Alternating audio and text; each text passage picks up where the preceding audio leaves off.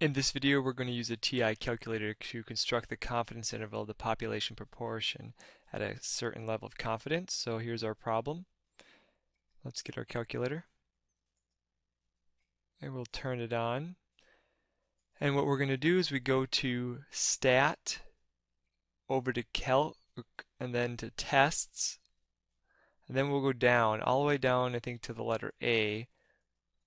Basically down here where it says 1 prop z int, click the enter, and this allows us to do our proportion confidence intervals. So we have the x is 40, hit enter, our n is 200, and then we just fill in our confidence interval, 99%, 0.99, down, calculate, enter. And there is our confidence interval. Same thing as the answer here. So it's very quick to do this on the TI.